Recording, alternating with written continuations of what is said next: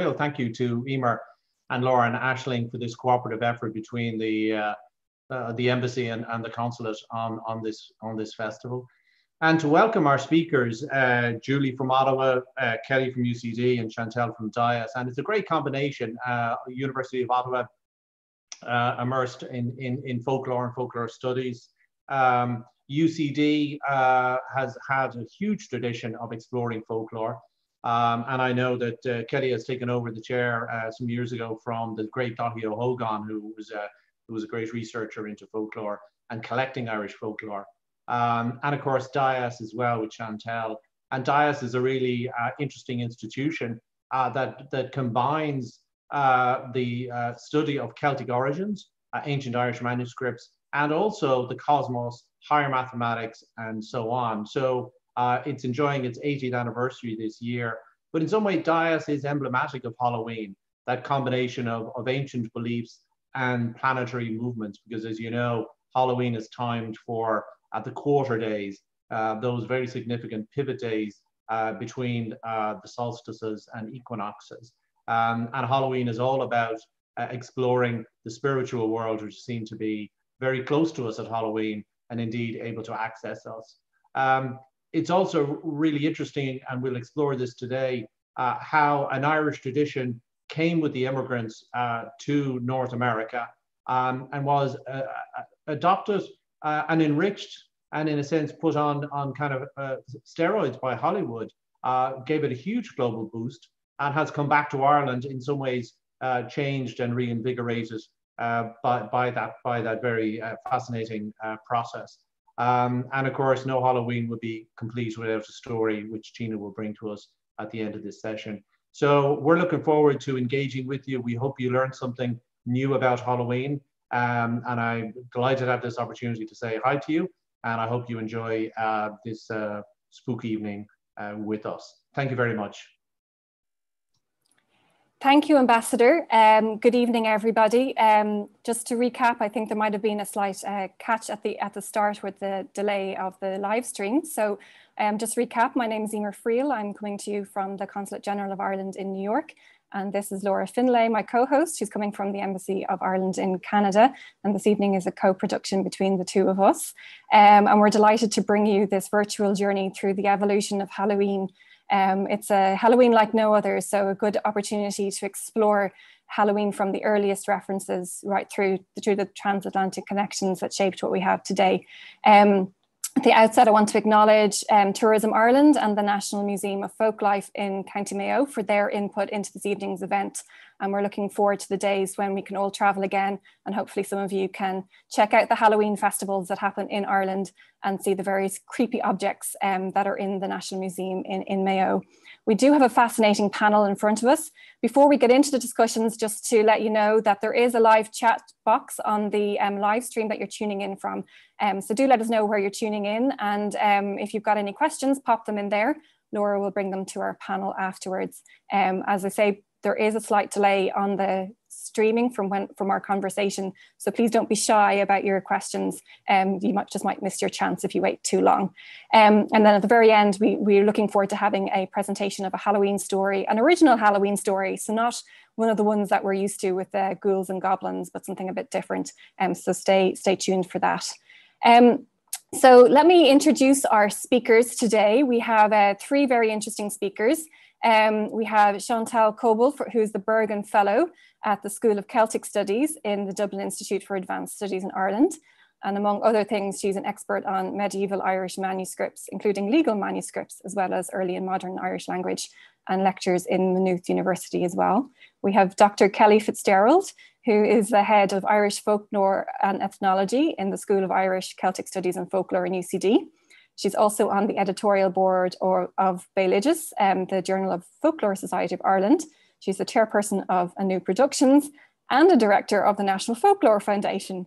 And as well as that, seems to find the time to work on a variety of different oral history initiatives.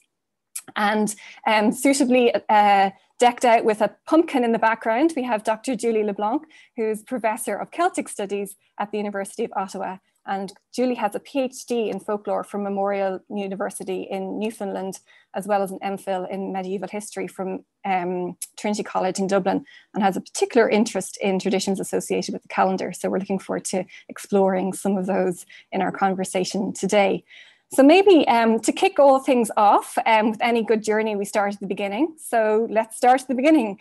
How about we talk about some of the earliest references that we find to Samhain or Halloween?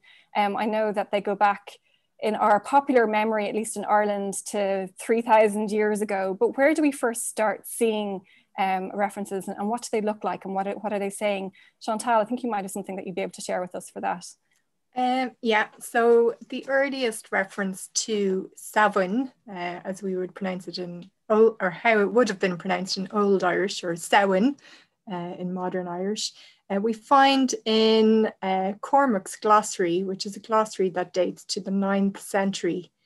And this is explained in folk etymology as consisting of two words, sav and fuin, so the setting of summer. But really we find Samhain occurring in a wide array of medieval Irish literature. And up on your screen there, you have two images from two different manuscripts. And the manuscript on the left is one of the copies that we have that contains Echtra Nera, or the Adventures of Nera. The manuscript is a 14th century manuscript, but the tale itself in the version that we have dates to the 11th century, and it's probably an updated version of a 9th century tale, or sorry, 10th century tale. So that the earliest references in medieval Irish literature that we can date are to roughly the 9th century.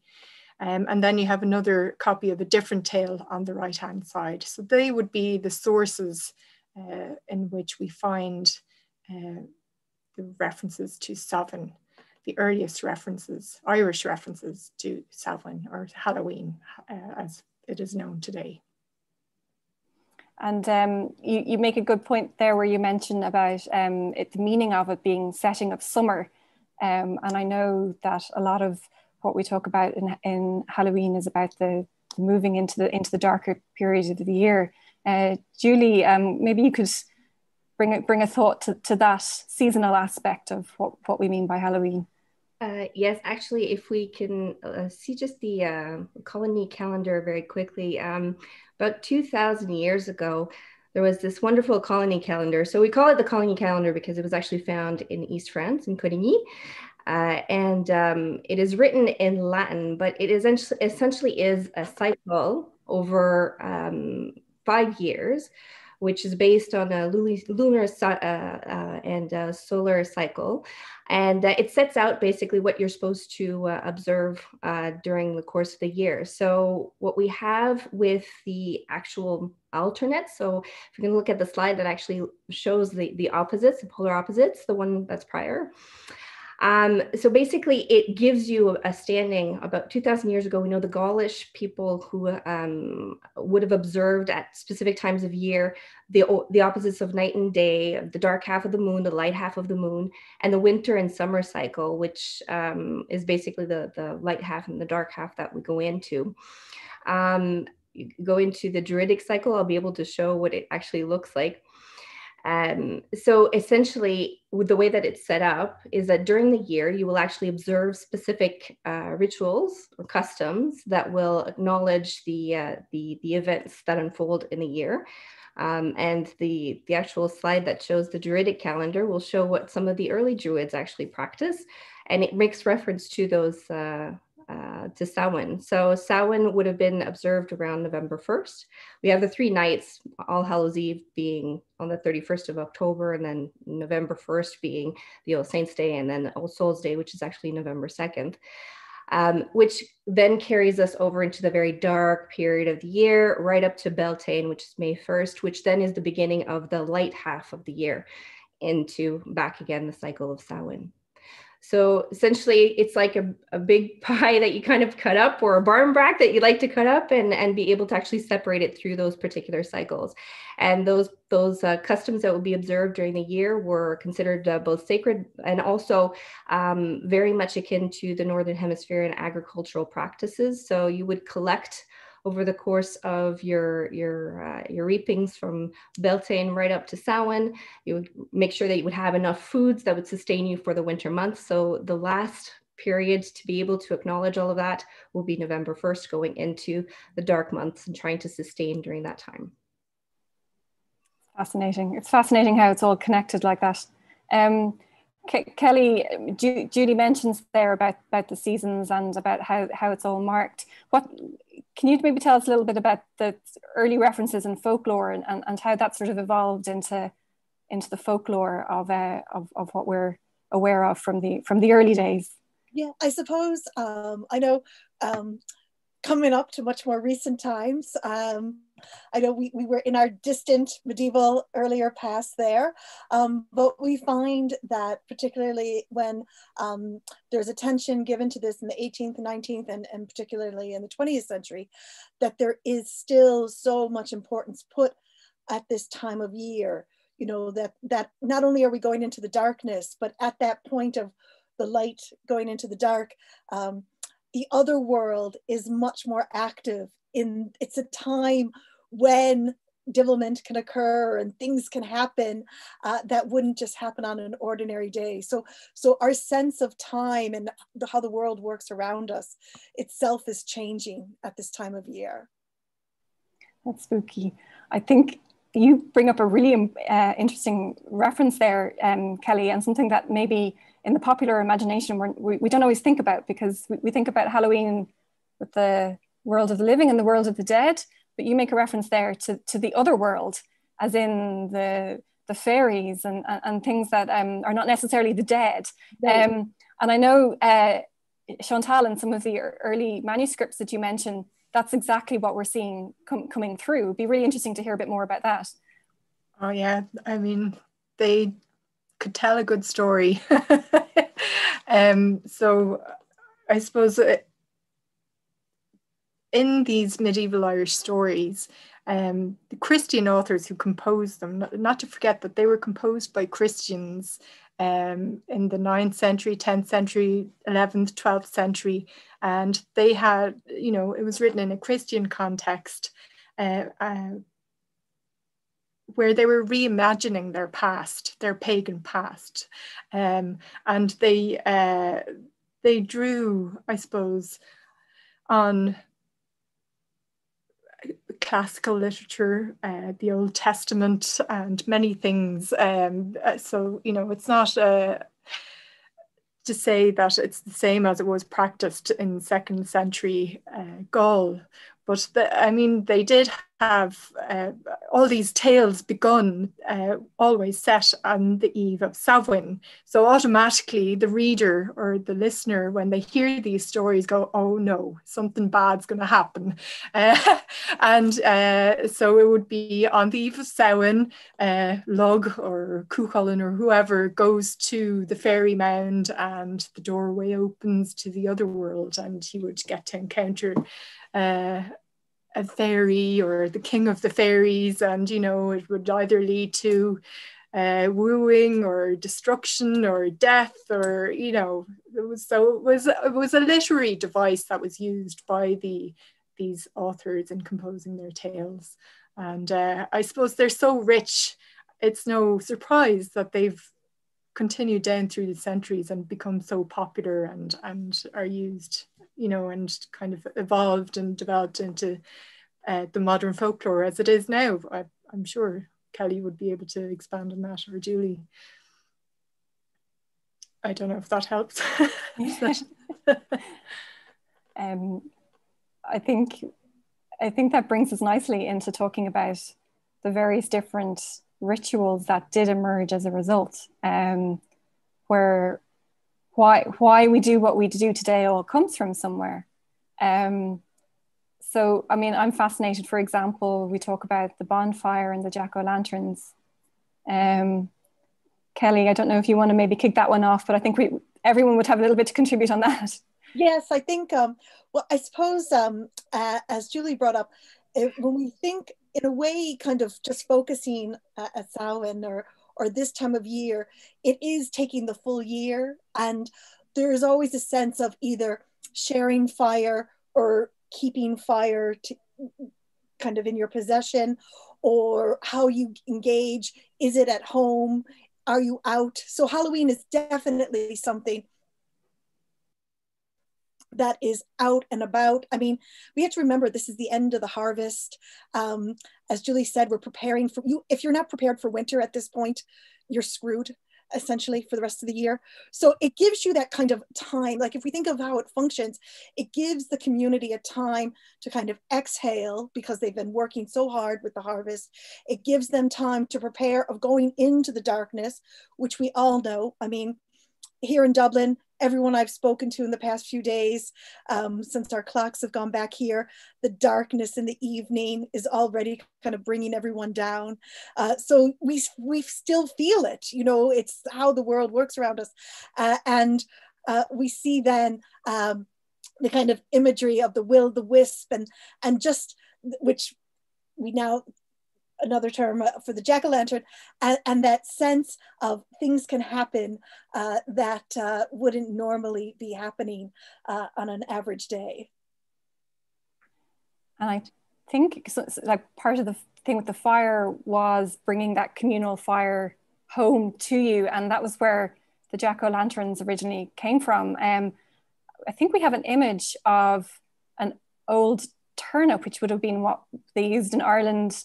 There we go. It's a model of an old turnip courtesy of the National Museum, which is pretty creepy looking. And we also are very fortunate to have a piece of explanatory footage from the National Museum itself, which we can have a listen to and hear more about what this was all about. So that should pop up on our screens in just a second, hopefully.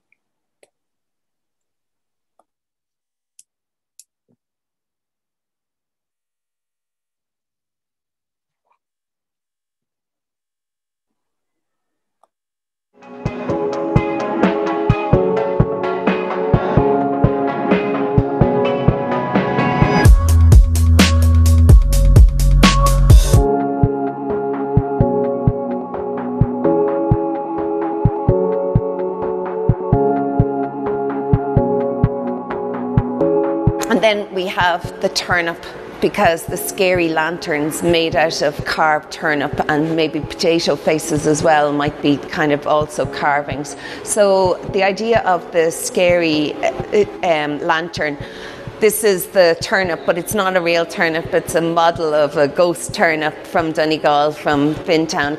The real turnip came into the museum in 1943, and it was given to the curator at the time and said, this is a turnip for you, but you're not allowed to eat it for your dinner. It came from Sean O'Sullivan in the Irish Folklore Commission. And basically it was given from a woman in Donegal, and she said it was the type of thing that was in Fintown in Donegal that she was used to making in around 40 years before, so around 1903. So it's really, really poignant. It's pretty scary and awful.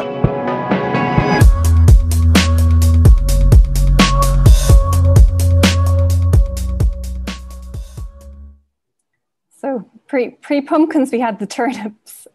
They do look pretty creepy. I'm not too sure if if I'd want to meet one of those on a dark night. But they did, so that they crossed the Atlantic. That concept crossed the Atlantic, and we find we had them turned into pumpkins. Julie, you're well decked out with a pumpkin there. Do you want to maybe talk a little bit about that particular traditional evolution, transatlantic connection there? Yes, sure. Actually, the interesting part is that turnips aren't that easy to carve. So if anybody has actually had the opportunity to carve them, you'll find that you take a really long time to try and do something that's remotely looks like a face. And certainly when the Irish and both Scottish as well arrived over to North America, these wonderful things are much easier to carve. So gourds and pumpkins, because they were just a native staple here in North America and were abound, they grabbed those instead and started carving those instead of turnips. You don't necessarily carry a pumpkin around though when you go doing your trick-or-treating, but certainly we do light them, and they serve the same function as what carving the turnips would have for back in Ireland as well, which was to give a light to bring back the souls to come back and offer them the ones at least that have departed that are part of your family that you wanted to say goodbye to. You would offer some foods and other staples, and then recognize basically the departed, and having a ghoulish face on it would scare away the bad spirits, the baddies. You're segueing nicely into costumes and masks. I mean, where did all that come from? Well, yeah, maybe Kelly can add some. I think she's got. Again, I suppose you have to think of the whole year. And I know in America, we only think of fancy dress for around Halloween. If you're doing fancy dress, it's a Halloween party. But if we think of here in Ireland, how this kind of mumming or guising or masking starts at this time, and it lasts till after Christmas. It could go on into Bridget's Day as well. But we see it here, that whole sense of protecting yourself from the other world. So again, so they can't, you can't be discovered about that. And I think it's a really interesting thing. Julie and I are both talking, but on the one hand, we're talking about the other world, and we're also talking about the world of the dead. And the community would have seen those as two very separate strands. So you, in a way, the complexities of it here in Ireland is something that perhaps isn't as strong in the States, but definitely the kind of, of the souls, the whole sense of the kind of more Christian side of this, of the All Souls Day and all of that is very much a part of it as well. So it's a kind of a wild world that can be happening all around us all this week. It is. It's a very liminal period right now. So we've got the crossovers that can happen between both worlds. It can be both scary, but it can also be a blessing. The scary bit, as Kelly mentioned, for scaring folks off with your guising, right up to Christmas. Certainly, when we have Samhain, that kind of marks the beginning of a new year, really. At least for the for early Druidic practices, and 2,000 years later, people still kind of recognize that as the beginning of a new year, and this is why we have the mummering that's also tied to it. So it's also something that's still practiced too in Newfoundland. So just a little nudge to folks in the Atlantic. Mummering is something that's still practiced, but around Christmas time. And actually, we have an example of that coming up on our screens there. So this is some mumming. I think this is St. Stephen's Day mumming taken from both the RT News archives, and on the right of people's screens, we have the Fingal mummers taken from St. Stephen's Day. But as you're saying there, Kelly, it's something that starts out with Halloween, this idea of getting dressed in costume, and moves right through to February, all through those dark months. I'm fascinated with, why did it all begin? Like sometimes we read stories about it being about tricking the spirits into thinking that they're one of them, and then other times it's about trying to be part of them, or is there any indications in the earlier stories as to why people actually get dressed up for Halloween? There could be, but I'm not aware of. I haven't come across any explanation as such, but I think going back to what Kelly and Julie were saying about it spanning over a long period of time that they could dress up. In the tales, we do have mention of, Halloween, it might occur on the eve of Samhain, so on the 31st of October, but often the festivities start 3 days before and continue 3 days after Halloween, or they might go on for a whole week. So again, that concept of time, of it not just being one evening, the party goes on for a long time. And at that time, all the demons could come out, and it was a dark time and a scary time, even though it was a time of festivity. And so this idea of it growing dark, and it was a dark time for people at the end of summer, connecting with, you know, concepts of fear and terror as well, is there in the medieval Irish literature. We've seen some examples on screen of some masks that were, they're in the National Museum. Again, this idea of terror, homemade masks were certainly a thing for many years, right into our childhoods. But we've got some early examples on the screen there of how people used to make them. And I think we also have a little clip from the National Museum explaining what these masks are about, if we have it ready to go. Give a bit of background to where they all came from.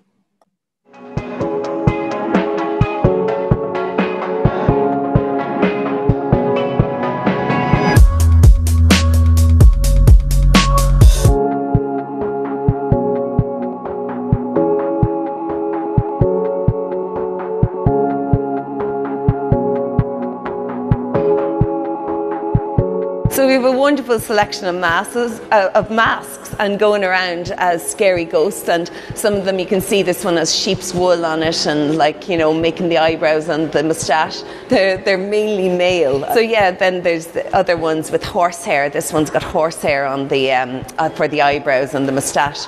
And they'd be often made from flour bags or dyed, you know, a bit of cotton. But like homemade masks, not the plastic masks so much, but of course they come in later and the shop bought replaces the homemade.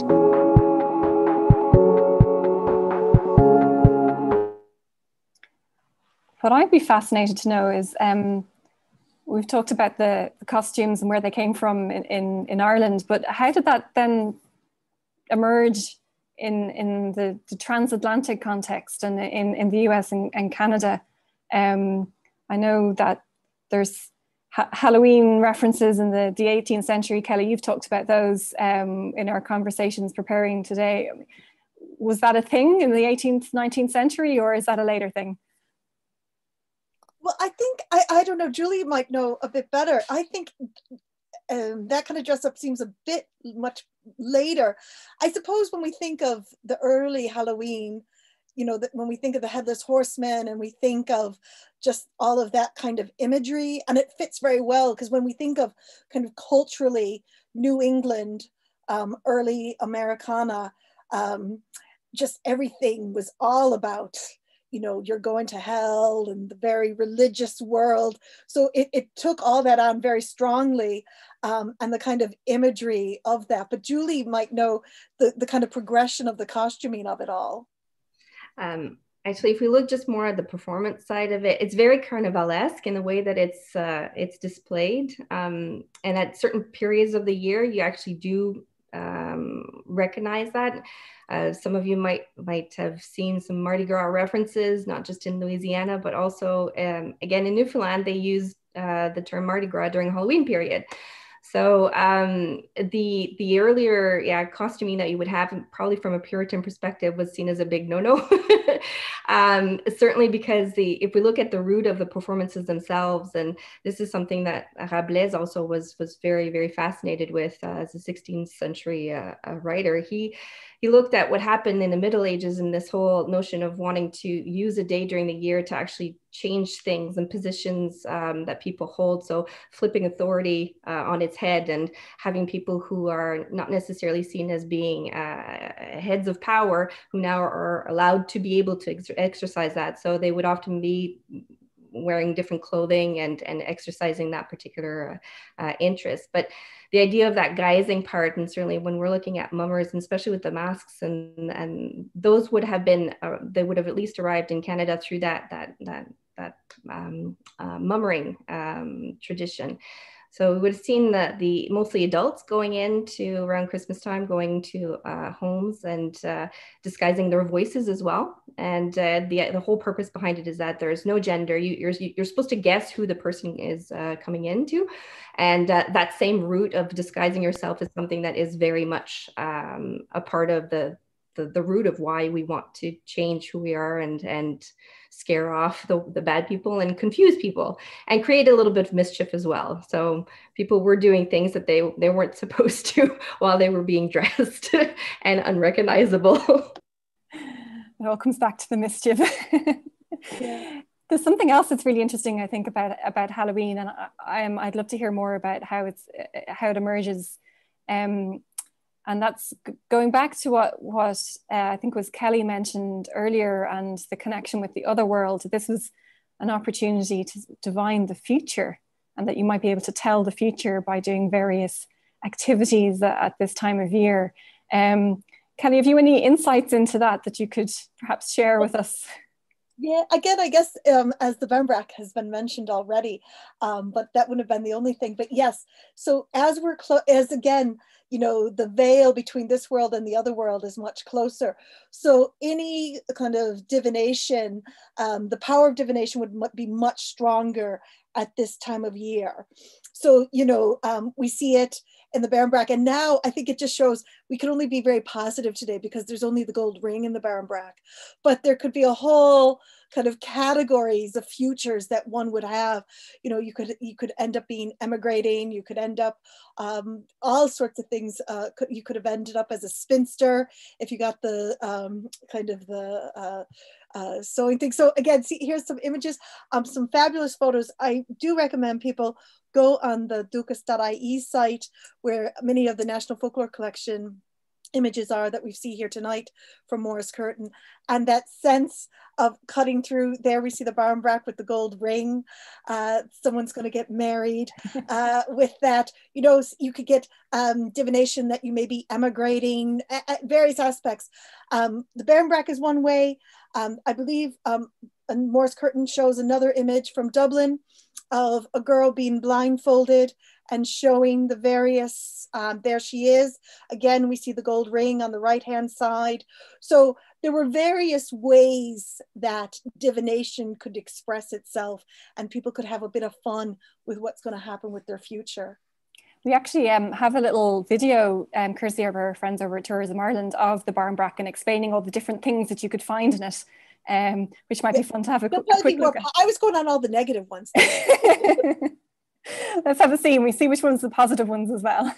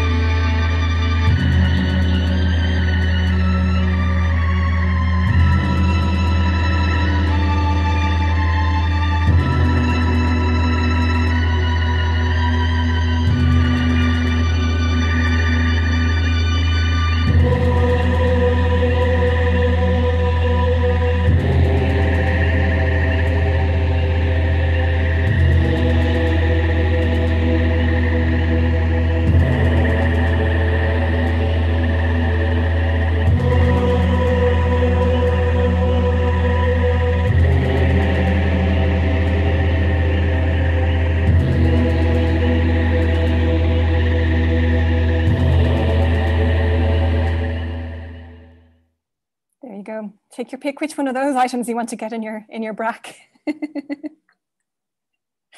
That kind of brings into, I suppose, the divining brings into the whole idea of games. And I know I personally, when we were growing up, we used to play bobbing for apples and various things like that. But where did they come from? And are they something that we see in the US, or did they trans the Atlantic? Those activities for bobbing for apples were actually done also around birthday parties.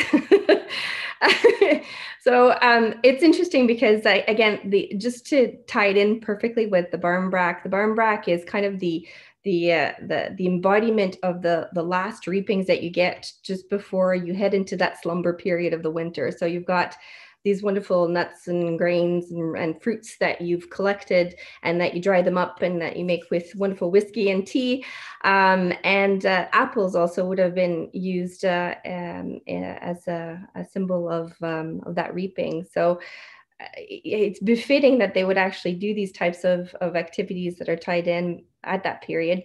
But some other parts, like in Scotland, for example, if you actually peel an apple and you throw it over your shoulder, the way that the peel lands, if it's a letter in particular that you can make out, that's also a divining of potentially the person that you're going to end up marrying.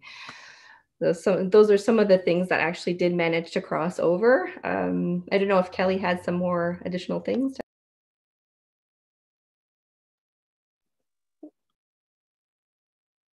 No, just I think, again, we're seeing, I think that sense of game, the importance of game this time of year, I think that comes back to the sense that it's the end of all the hard work of the harvest and you're preparing for winter. So you're giving yourself the time to come together and play. And on the one hand, you have the games and the divination, but you also have the divilment. I mean, you have the pulling of the cabbages and the pouring of the water down the chimneys. I mean, it could be, the divilment could be quite strong within the community as well. So I think we think of that sense of game, and it's a very organized, mannerly thing. Here again, look at these fabulous games with the candles, the grabbing of the apples, and don't try the fire one at home. But we see here, again, that sense of play, merriment, all of that, and the importance of it as this time of year. And I think we can all appreciate needing a little bit of divilment and fun this time of year. Absolutely. Yes, definitely, definitely. We've talked a bit about where Halloween was the intersection between the world of the living and the world of the dead and the other world. But today it seems to be as much about witches and ghosts and vampires and goblins and such sorts of things. Can anyone enlighten me as to how we got to that point? The whole commercialization aspect of it now. Yeah, how we evolved into coming away from, you know, being sucked into the fairy world into a world where it's about dressing up as witches. And well, the fact that now it's more of a billion-dollar industry and it actually does focus a lot on what you can actually build from it, it's changed drastically in the sense that we don't necessarily do some of the things that we would have normally, like with the All Saints Day or All Souls Day. It's again within the realm of whoever is in a Christian household would continue that. But as far as the guising and the merriment, it's more of an evolution of how things kind of ended up being. It's all centered around children mostly now. There's lovely little nuggets of fun that are actually found in some of the more contemporary films like Hocus Pocus, which actually talks about a child who says, you know, the whole idea, we've got the Sanderson sisters that are actually at the bottom here. These are pictures of Salem, where you have teens and children who are basically saying that the story of Halloween is actually all invented by the candy company. Certainly we actually see the exploitation of it over time, but in places like in Salem, where there's a rich legacy of the stories of not just women, but also men who were prosecuted and were executed for crimes that were actually supernatural, and really it was not the case. But the hysteria of it certainly draws in millions of people to go visit this particular place during the whole year. And Salem kind of became this embodiment of Halloween 365 days a year. And it is very much focused on that particular element to try and bring in the crowds. But again, people really love to get dressed up, to do merriment and to celebrate all things that are Halloween, whether it is through the day itself, the week, or even the month of October, and even parts of September are very busy in Salem. There's certainly a different type of dark side, I think, to the Salem story, and one for conversation in its own right, I suspect. Just maybe before, I know that there's various questions coming in, and we'll move to those shortly. But before we do, I'd be curious to know: do you think there is still a sort of a calendar significance to the whole occasion now, or is it just an excuse to dress up and eat more candy? We started out with the calendar. Do you think it's still there in our modern consciousness? I think so. I think a lot of people do like to continue to pay tribute to those who have passed. And even though it might not necessarily be in the way that would have been performed 2,000 years ago, we do kind of do a little, tip off to those who have passed on. And at the same time, it is that sense of release that happens once a year. You want to be able to have that occasion to be able to get out of your skin, literally change yourself and embody something that's completely different, and be playful with those two parts of the world that are very, very liminal. So even though they take on a commercialized form, I think at the root of it, people like to be able to do something like that. They enjoy it. Kelly's nodding vigorously. Oh yeah, we absolutely need it this time of year. It is that whole, again, I mean, if we didn't have our bank holiday in October, we'd be dying before Christmas. So again, the functions may have changed, but the work, again, being in the Northern Hemisphere and coming into winter, we definitely still feel it. And being able to market or do something, I think is still really important for us. Maybe we can blame the pandemic on the fairies. Because that's what they did in the medieval period, In the annals, we get references to any plague being blamed on otherworldly figures, being told these stories on the eve of Samhain and so on. So maybe, it has a place there to help us through these strange times. That to me sounds as good a thing to blame as any. Let's blame it on the fairies. I think it might be a good time to hand over to some questions. I'm going to put the baton over to Laura in Ottawa, who has been following along to see what people want to ask. So Laura, over to you. Yep. Great, thanks a million, Emer, and hello everybody, and just welcome from me as well to our event. It's great to have you all here tonight. The chat on YouTube has been very active, so there's loads of questions for you all. I'm sure you're very excited. I suppose I just have a question to follow up there with Chantel about what you just said. I absolutely agree we should blame the pandemic on the fairies. Personally, I think we should blame it on whoever dug up a fairy fort, because they're the actual person to blame here. But I was wondering, for the people that are watching that wouldn't be too familiar with the sort of tales of the fairies in Ireland, like growing up in the West, everyone had that one field on their uncle's farm you wouldn't go into, that one tree you wouldn't cut down. Twitter and Irish Twitter was ablaze this week with some girl that told a story about her father that got lost in his own field and had to turn his coat inside out to get out of the field again. And I think maybe some people might be interested in hearing a couple of those sort of tales, if you'd be willing to share some. Well, I mean, you're going to hear one at the end of this when Gina will tell the story of Nera, who goes off into the other world, and he he goes into the other world and meets an otherworldly woman, and he comes back out, and when you go into the other world, time is different. So he goes in and he thinks 3 days and 3 nights has passed. And when he comes back out and goes to Ali La Maeve on the hill of Cruachan, he sees they've all been slaughtered and there's been a big fire, and they've been attacked by the fairy people. So they can be quite nasty as well, and not just nice.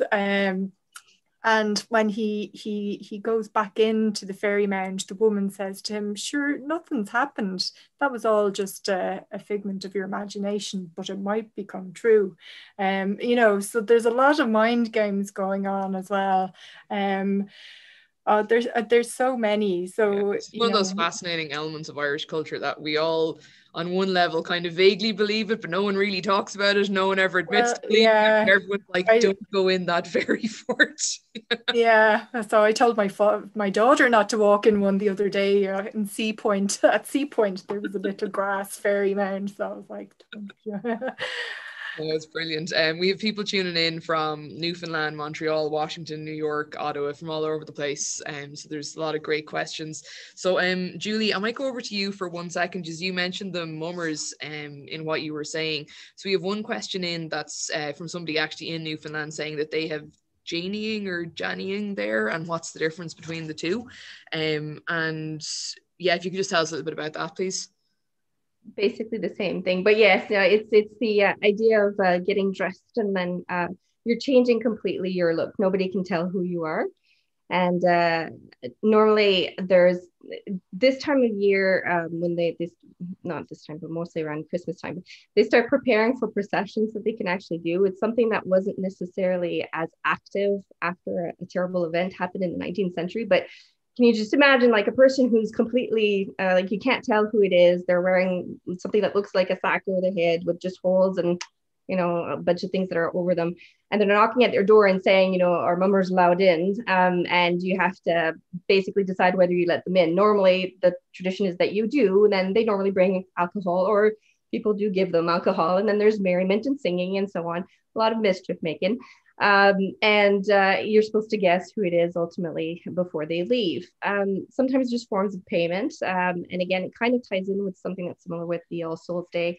But essentially, those particular actions had been very common. And there was a terrible event that happened, like I said, in the 19th century, which basically banned that practice, and then it came back. And the way that it's been revived is very much within the realm of people wanting to focus on the folklore tradition itself. And so, like I said, with the processions and parades, people really like doing that now.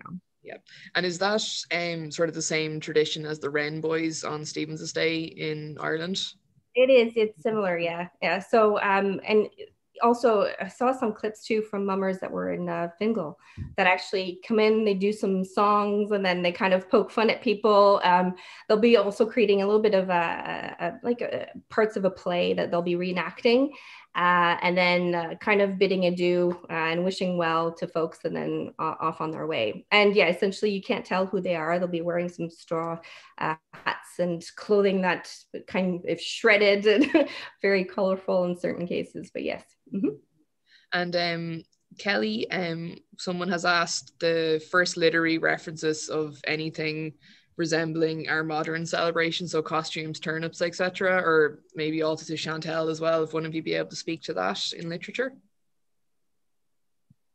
I think from our modern ones, it comes in the 18th century and a lot of in kind of English sources in terms of trick-or-treating, what have you. I mean, if anyone, please feel free to email me at UCD if anyone wants kind of snippets of things, but we have that sense of geysers coming in. And I suppose we haven't really said it, but England and that island to the east of us is influencing some of this as well. I know we've kind of not really brought that in tonight, but so much of that, even using the term Halloween, All Hallows Eve, we're using the English term for it.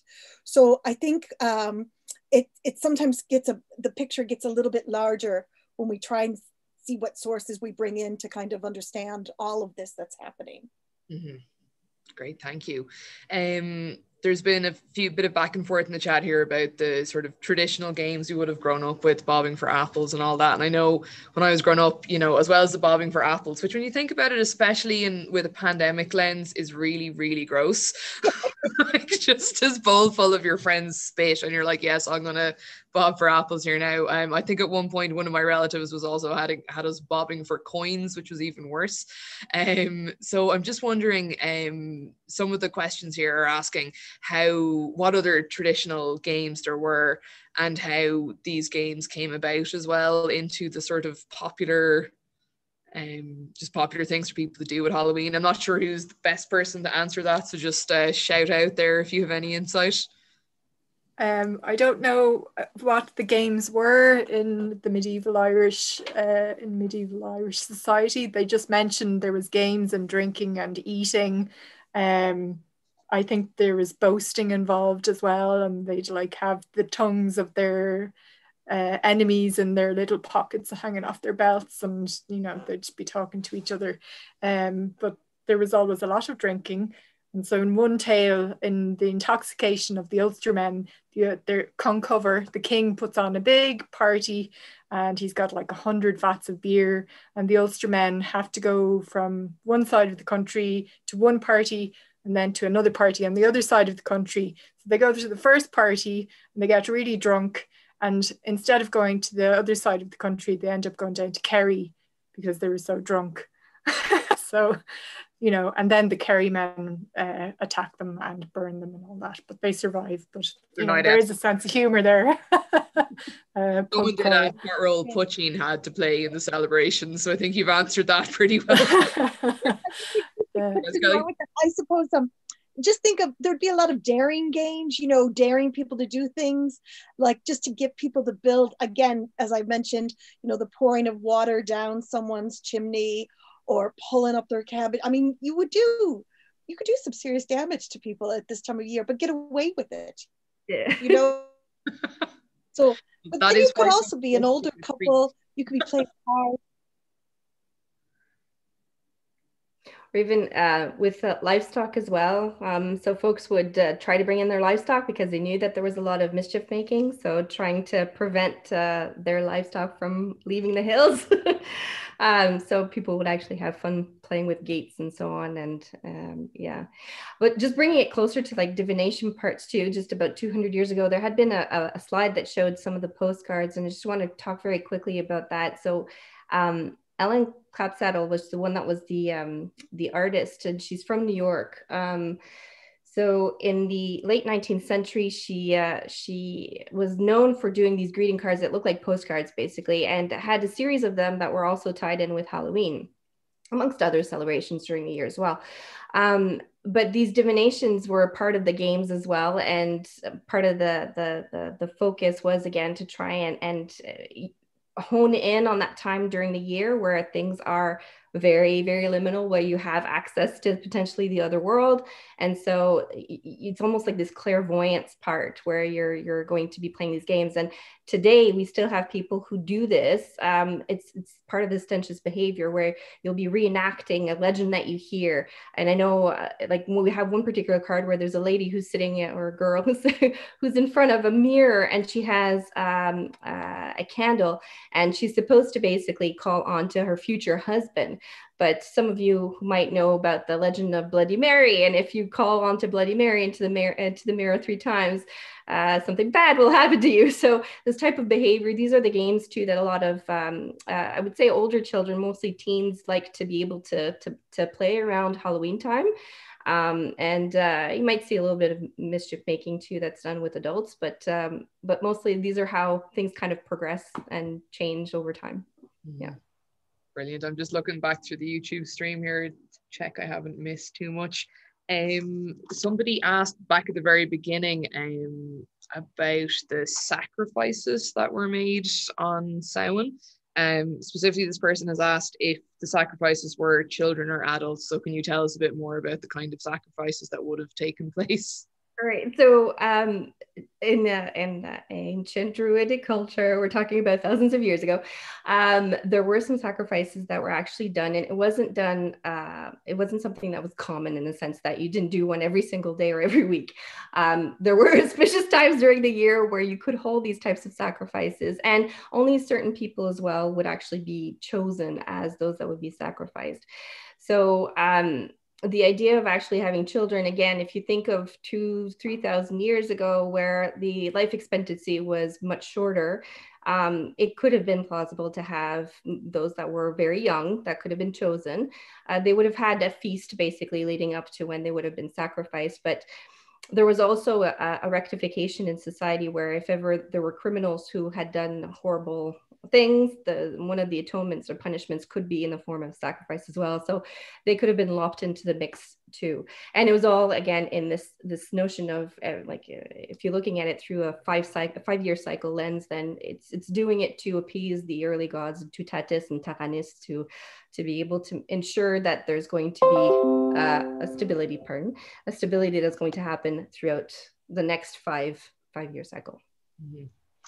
Oh, sorry, look, can I just point out, yeah, please. We don't have any evidence for that here in Ireland, just so people just, I think sometimes we have to be careful that we're covering a very mass time span and a lot of different cultures.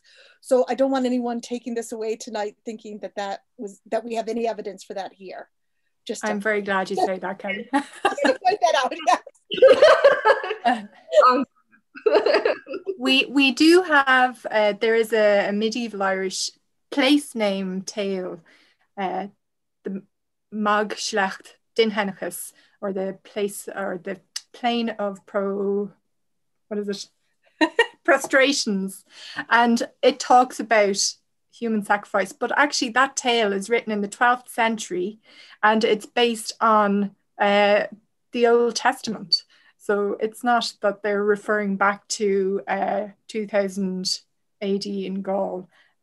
So yeah, just to back up Kelly there, that's, the context in which this literature was written was through a Christian lens.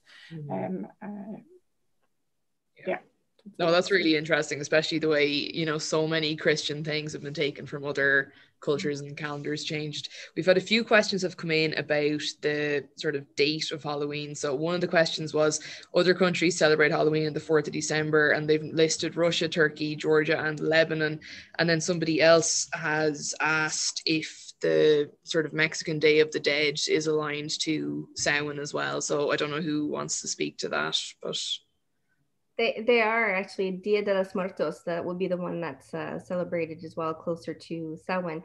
But the other ones that are in December, I mean, it's very much tied to that end of a year and beginning of a new year. So there are ties to it in that particular degree. So if you can make some linkages there, that's normally where we would look how one cycle of a year ends and another begins, and how we celebrate or recognize it. Great. So we have, sorry, I just want to find it. I saw it pop up there a second ago.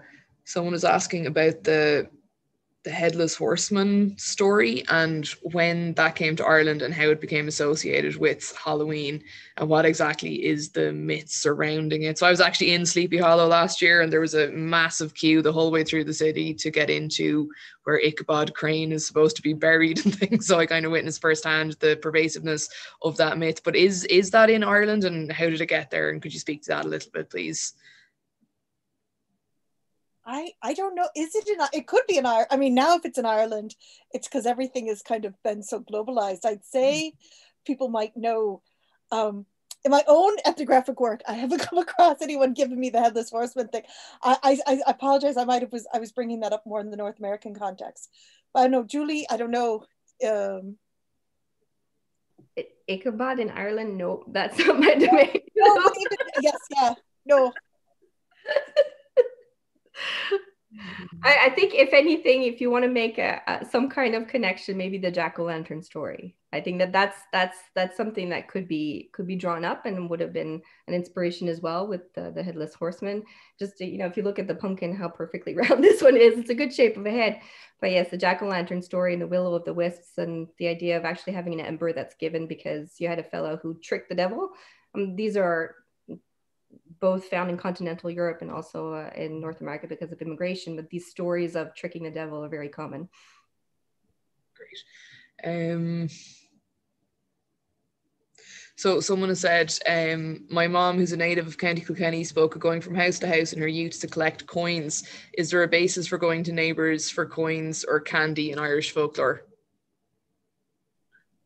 Oh, absolutely. Yes. Yeah. I mean, that whole sense. I mean, I suppose that I would like that myth thinking that trick-or-treating only comes from America is not true. So yeah, going around, and I think that's a whole sense of if we've been looking at the mumming and it's that whole perambulation within the community and visiting and being given little gifts. Now, again, when we think of the mumming, they do a bit of a performance or they play some music. I mean, we're in Ireland, you have to do something before they give you money. In America, they just want it. No, I'm just joking. But so we see here, so that whole aspect of the mumming and perambulation and visiting the houses and seeing everyone, that definitely is what we're doing with trick-or-treating when we look at it in North America or in the UK or where else you're seeing it. So that kind of echoing of that mumming tradition is coming through. Mm-hmm. Yeah, I think for me anyway, when I was trick-or-treating as a child, you got coins if the person panicked and didn't have any sweets or anything left in your house. But like, you know, our costumes were a black sack and a mask from the pound store, and out you go. Like, none of these fancy costumes. It was a black sack. The black sack is the most underestimated item. It should be in the National Museum. It should be. Put on your black sack, now you're a witch. Congratulations, out you go trick-or-treating. So I'm just trying to look through here. Sorry, there's some pictures there on the screen of different kind of costumes people have worn, and then building the bonfire, which I think we see these from the RTE News Archives, and they are the kind of plastic masks we think of from the 1970s and 80s up in the top there. So yes, all of that, we look at it now, it's all part of our tradition here, sure. Definitely. Just far from those spirit of Halloween shops we were wearing anyway. Sorry, so someone had made the comment here, the Headless Horseman was actually a story from the Revolutionary War. It was a Hessian soldier.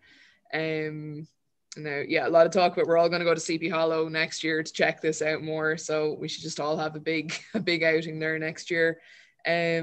Somebody has asked, have we discussed the Banshee and the Puka yet?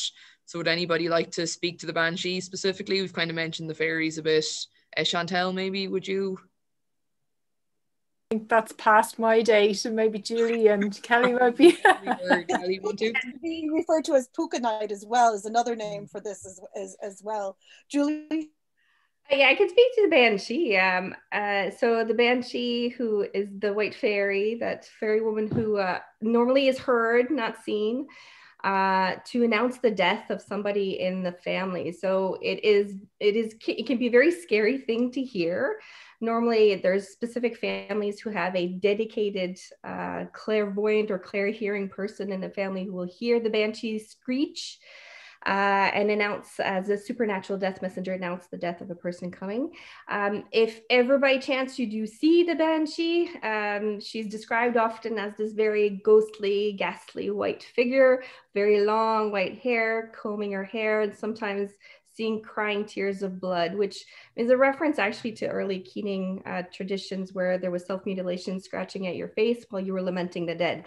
So that figure itself, and I remember, Laura, you and I talked a little bit about the Banshee and how she was depicted in Darby O'Gill. She can be a frightening figure to see for sure, but the screech was just as alarming. Mm-hmm. I think I was way too young, even though Darby O'Gill and the People is a children's movie. I think I was still too young to watch it, because to this day, at the age of 32, I am still terrified of that Banshee. Just seeing here now. So someone here has commented they'd make a paste of flour and let it dry on their face with a sheet over their bodies, and that would be their costume, which is still fancier than a black sack, in fairness. So yeah, just a bit more talk about Sleepy Hollow. So everyone that's watching, if you have any questions, you can ask them now, because we'll probably wind up questions soon, so get them in now. And I suppose one other questions people have asked until now is Gate Night, when people make mischief the night before Halloween, an Irish tradition. So I don't know, is anyone... I hadn't heard of that before now, but if anyone on the panel is able to speak to that. Anyone? No. So we'll look that up and come back to you at a later point. Someone else commented about Barn Brack after watching that video, that it's like the war games and the only way to win is not play, which I think, having seen that video, is solid advice, because the Barn Brack I had growing up just had the ring in it. I didn't realize how much your life could be ruined by having a slice of cake. I know it is. When you get that bit of stick, you're gonna have a bad marriage. It's just like like you're gonna be beaten. I mean, it goes dark. You got to always remember, in Irish tradition, however good it gets, there is absolute balance of the dark side of it as well. Can you imagine being really young and you get that stick and it's like, oh well, I better give up now then. Yeah, I think those are the main questions that have come in. People are agreeing that the Banshee is absolutely terrifying in Darby O'Gill, so I feel quite vindicated right now. So yeah, I think if there's no one else, we might get on to our spooky tale, which I'm very excited for. So this is a story, like Chantel has already mentioned, The Adventures of Nera, which is a medieval Irish tale that survives in 3 manuscripts and dates back to the 11th century. The tale takes place on the eve of Samhain and relates to the adventures of Nera to and from the other world. So we're very lucky tonight to be joined by Gina Costigan, who's a Dublin-born actress who moved to New York in 2013. In Ireland, she played the national soap opera Fair City and films such as Veronica Guerin, Becoming Jane and The Front Line. In New York, she's appeared on Broadway in The Ferryman, off-Broadway at the Irish Rep, the Mint Theatre and New York City Centre, and on screen as the marvellous Mrs. Maisel. I know this much is true when Brittany runs a marathon. So very impressively, she's recently been cast alongside Ewan McGregor in the upcoming series Halston. So we're delighted to have her with us tonight. So Gina, I'll hand over to you.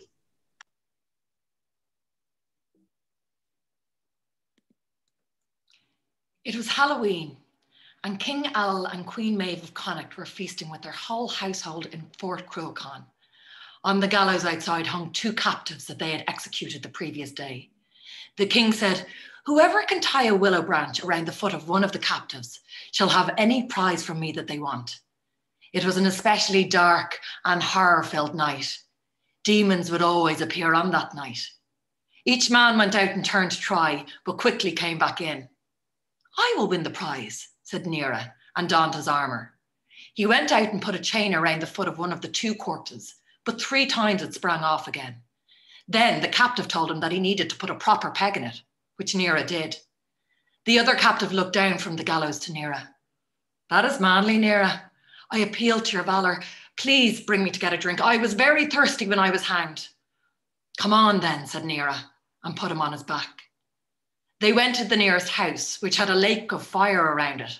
"There is no drink for us in this house," said the captive, "for they have used all their water to dampen the fire."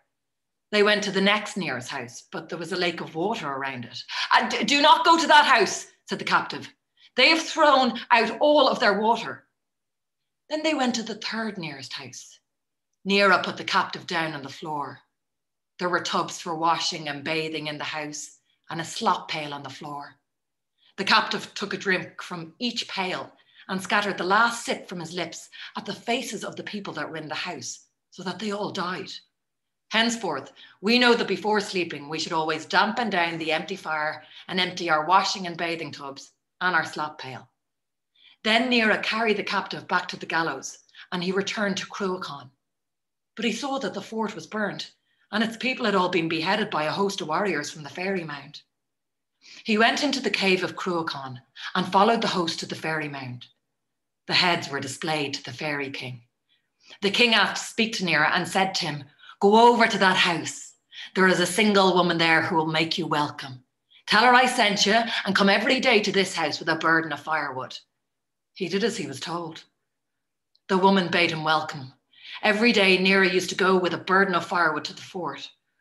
"What appeared to you?" asked the woman. "I thought the Cruachan fort had been destroyed and Alil and Maeve and their whole household had perished." "That is not true," said the woman. "But an elfin host came to you. It will come true," she said, "unless you reveal it to your friends." "Well, how will I warn them?" asked Nera. "Rise and go to them," said she. "They are still around the same cauldron and the fire has not yet been put out." Yet it had seemed to him 3 days and 3 nights since he had been in the Fairy Mound. "Tell them to be in their guard next Halloween, for I will promise them this. The Fairy Mound will be destroyed by Alil and Maeve, and the crown of Bruin will be carried off by them." "How will I prove to them that I went into the Fairy Mound?" said Nera. "Take some fruits of summer with you," said the woman. So he took wild garlic with him, and primrose and buttercup. "And I will be pregnant by you," she said, "and I will bear you a son. And send a message to the Fairy Mound when your people are going to destroy it, so you might save your family and your cattle." Then Nera went to his people and found them around the same cauldron, and he told them about his adventures. He was given the king's gold sword as a prize, and he stayed with his people till the end of the year. Then Nera went to his wife in the Fairy Mound, and she bade him welcome. "Go out to the fort now," said the woman to Nera, "and take a burden of firewood with you. I have gone to it for a whole year with a burden of firewood on my back every day in your stead, and I said you were in sickness. And there is also your son yonder." Then he went out to the fort, carrying a burden of firewood with him. "Welcome alive from the sickness in which you were," said the king. Nera went back to his house. "Rise out now, lest your warriors come," his wife said. This host will come on Halloween next, for the fairy mounds of Erin are always opened about Halloween. Nero went to his people. Well, where have you been? Said Alal and Maeve to Nera. I was in fair land, said Nera, with great treasures and precious things, with plenty of garments and food. They will come to slay you on Halloween coming, unless it has been revealed to you. Well, we certainly shall go against them, said Alal. So they remained there till the end of the year. Now, if you've anything in the fairy mound, said Alal to Nera, bring it away. So Nera went on the third day before Halloween and brought his drove out. Thereafter, the men of Connacht went into the fairy mound and destroyed it and took out what was there in it. And then they brought away the crown of Bruin. Nera remained with his people in the fairy mound and has not come out until now, nor will he come till doom.